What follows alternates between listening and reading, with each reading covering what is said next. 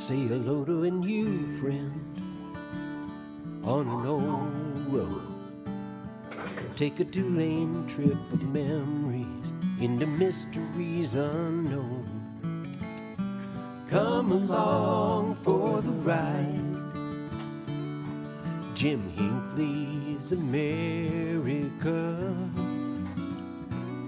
Jim Hinckley's America.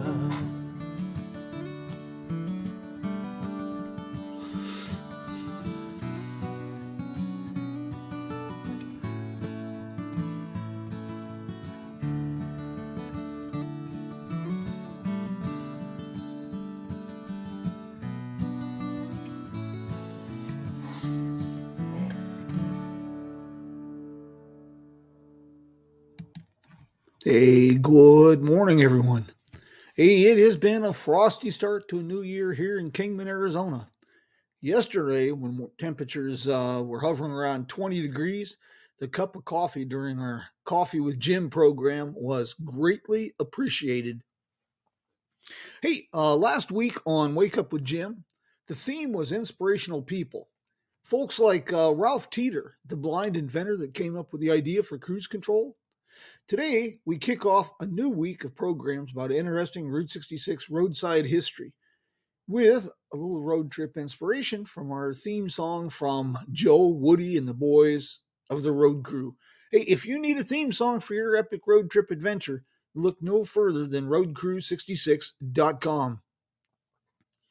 John Mulligan arrived in northwest Arizona in the 1870s. About the same time that John W. Watt Thompson came to the Arizona Territory from New Brunswick, Canada. Mulligan, a stonemason by trade, quickly learned that there was more money in applying his skills than in mining or prospecting, even though he had been moderately successful in both pursuits. According to his obituary published in the Mojave Miner in 1935, in 1883, on the southwest corner of what is now Beale and 4th Street, Mulligan built the first house in a rough and tumble Atlantic and Pacific Railroad construction tent camp that would be known as Kingman. The obituary also noted a few of his other contributions to the development of the city. He was the primary contractor for the Hotel Beale and Hotel Brunswick. He was also a charter member of the Elks Lodge, and he was the contractor that built the lodge that stands on the corner of 4th and Oak Street. The obituary says that he laid some of the stone with his own hands. He was also the concrete contractor for the Mojave County Jail, built between 1909 and 1910. On an array of projects, including mining, property speculation, and construction, he partnered with John Thompson. In 1907, the partners began work on their most ambitious project to date, the construction of a stylish modern hotel on Front Street in the same block as the Hotel Beale. Named the Brunswick by Thompson, when completed in 1909, this would be the first three-story building in Kingman. Using locally quarried tufa stone from the Metcalf Quarry, Thompson and Mulligan planned for this to be one of the finest hotels in the northwest part of the territory. After completion of the hotel, work began to make it competitive with the neighboring Hotel Beale. A newspaper article dated February 1911 noted that John Mulligan's return to Kingman. He had been in Los Angeles purchasing fine furnishings for the 3rd floor of the hotel. In 1912, the Mulligan and Thompson partnership unraveled. Speculation for the split continues to this day, but the actual reasons are lost to history. Reportedly, the men would never speak again. The Hotel Brunswick was divided, literally, with construction of a wall that separated the building into equal halves. The agreement reached gave each partner 25 hotel rooms. Mulligan was also given the original lobby and the bar. Thompson acquired the restaurant. Now, oddly enough, it appears that somehow the hotel operated under a single name, Hotel Brunswick. In the summer of 1915, Edsel Ford and a few college buddies set out from Dearborn on a grand adventure. The destination was the Panama Pacific Exposition in San Francisco, but like an increasing number of tourists, they set out to see the exotic cultures of Santa Fe and the pueblos in New Mexico. The natural wonders of sites such as the Grand Canyon and Painted Desert, they were also attractions. And so they followed the National Old Trails Road to Los Angeles before proceeding up the Pacific coast. Ford's travel journal entry for Thursday, July 15th, 1915 reads, "Got going from Williams about 11, had lunch at Ash Forks, loafed along, found it very hot, bought some gas and oranges at Seligman. Stutz broke another spring and returned to Seligman. Cadillac and Ford went on to Kingman, arriving at midnight, Brunswick Hotel." Attesting to the hotel's prominence, the hotel, garage, service station, and AAA club directory, published in 1927, listed two recommended lodging options in Kingman: the Hotel Beale at $1.50 to $3 per night, and the Hotel Brunswick at $1 per night. Evidence of its decline is found in the directory of motor courts and cottages published by AAA in 1940. The hotel is no longer listed. Mulligan sold his portion of the property in about 1925.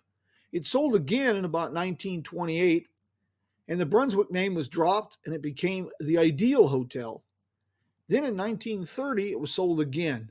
An article published in the Mojave Miner in November of that year noted, quote, "The name Hotel Brunswick has been restored to what is now known as the Hotel Ideal.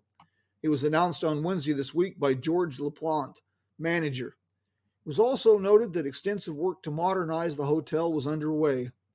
It was during this period that the distinctive but dated appearing front portico with balcony was removed and the neon sign was added. In the years that followed, several cafes operated from the former restaurant, including Scudder's, Ritchie's, and Lockwood's Chicken in the Rough. There is another celebrity association with this old hotel. Local legend has it that Clark Gable and Carol Lombard attended a brief reception at the bar after marrying at the St. John's Methodist Episcopal Church in March 1939. The Thompson side of the hotel was sold to Joe Otero in 1959. After a remodel, he opened the El Mojave restaurant. It proved to be a popular eatery for locals and for travelers on Route 66, and it was also a favorite of Senator Barry Goldwater when he was in Kingman. In 1966, Otero purchased the rest of the property and closed the hotel. He also removed the dividing wall on the first floor and linked the bar and restaurant. The restaurant closed in 1980. The hotel was left vacant until 1994 when it was acquired by Priscilla and Randy Davis. Restoration commenced with rebuilding the staircase in its original configuration and replacement of the portico and balcony.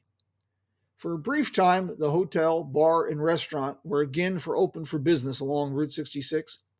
It proved to be a short-lived endeavor. In 1998, the hotel again closed. A series of new owners purchased the property with plans for renovation and restoration of businesses. But it was not until 2012, when it was acquired by Werner Fleischmann, a Swiss developer, that intermittent work commenced in earnest. The historic Brunswick Hotel is one of the points of interest in the self-guided, narrated Historic District walking tour in Kingman, Arizona.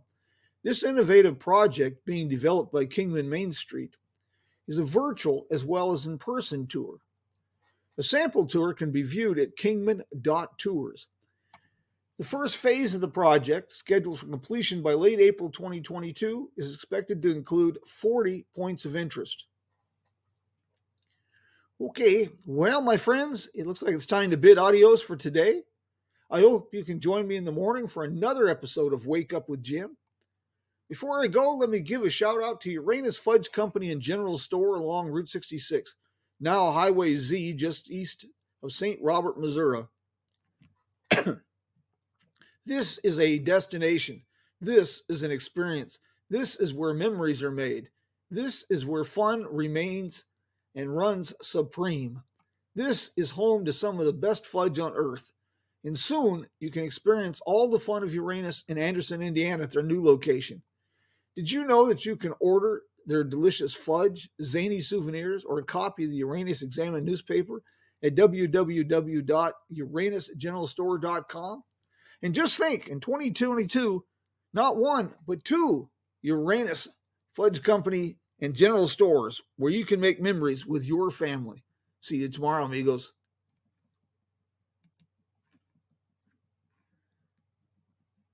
Good morning, Mike. I hope you enjoyed the program this morning.